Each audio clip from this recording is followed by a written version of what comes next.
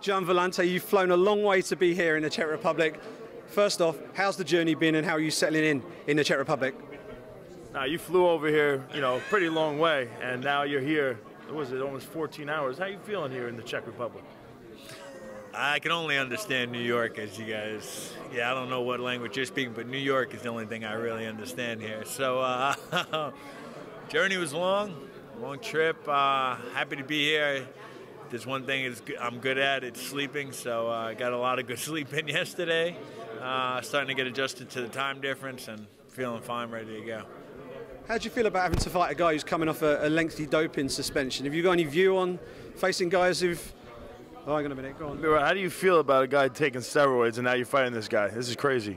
I just feel like my biceps are bigger than his, so that's really all that matters. I mean, he could take as much steroids as he wants. As long as my arms are bigger, it's all good. So I know I hit harder, look better looking, better hair, so not much to worry about. So basically what you're saying is that you don't care if people take steroids because no matter what, you always have the advantage.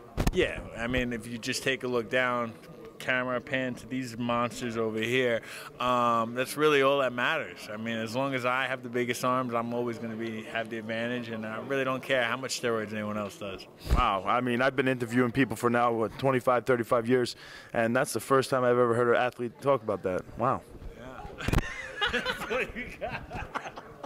No, I mean, I got to translate it. I'm not taking a job. All right, You're taking my job. I'm sacked now.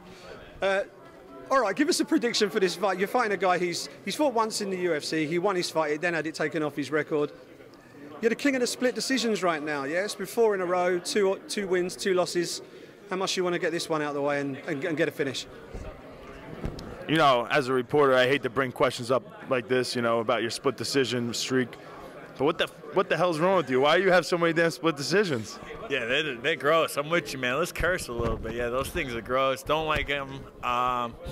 Looking to have an early night and go drink some beer with the rest of Prague on Saturday. So that's really the plan right now, is just to knock the guy out and drink some beer. So, yeah, don't really like having them.